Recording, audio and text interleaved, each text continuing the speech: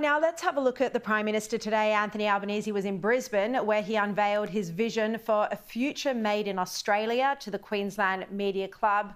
This comes as Peter Dutton slammed Labor for failing manufacturing businesses. Basil, just going to start with you again on this. What did you actually think of Albanese's manufacturing proposal today?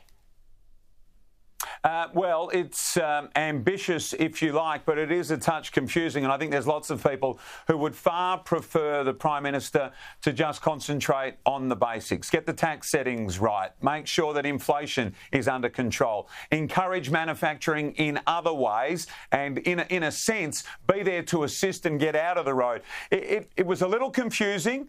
There is some ambition to it.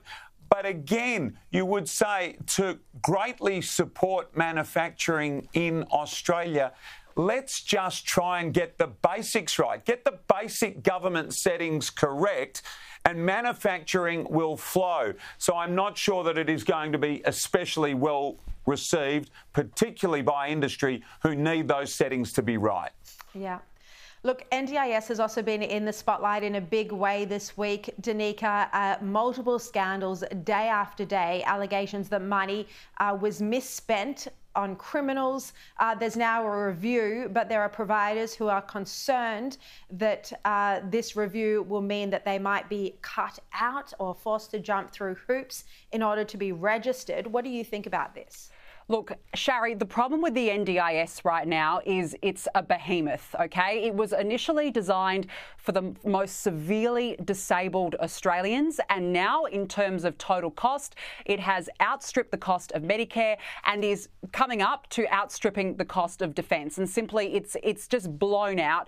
Half of the problem with this is the testing scheme. Well, it's not means tested altogether, but a lot of the participants on the NDIS, and this is what has been raised by that review, is that people are on the scheme is about 45% for autism, and so concerns have been raised about what that now looks like. But we can't go past the rorts, we can't go past all of these issues that have been coming up, but it just gets to the heart of it, Sharri, that it has grown from what was meant to be helping the most people in need to now this giant scheme which has blown out. Now, we do have that review, and Bill Shorten did last week try and introduce some legislation, but it's very, very difficult to implement, and I can't see how it's going to be fixed unless this scheme becomes means tested.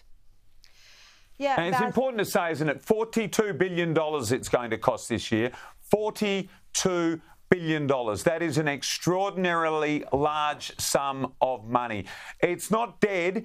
It's not terminal yet, but it is very, very sick. And as Danica said, and Sharri, as you've mentioned, I mean, the NDIS is now something that it was never really intended to be. It was a noble beginning. It made sense. It was trying to help our most vulnerable. Now it is out of control. Some of our most vulnerable are still helped, that's for sure. But there are industries that have spun off from industries that have spun off from industries that are involved with the NDIS, and this is not what was intended.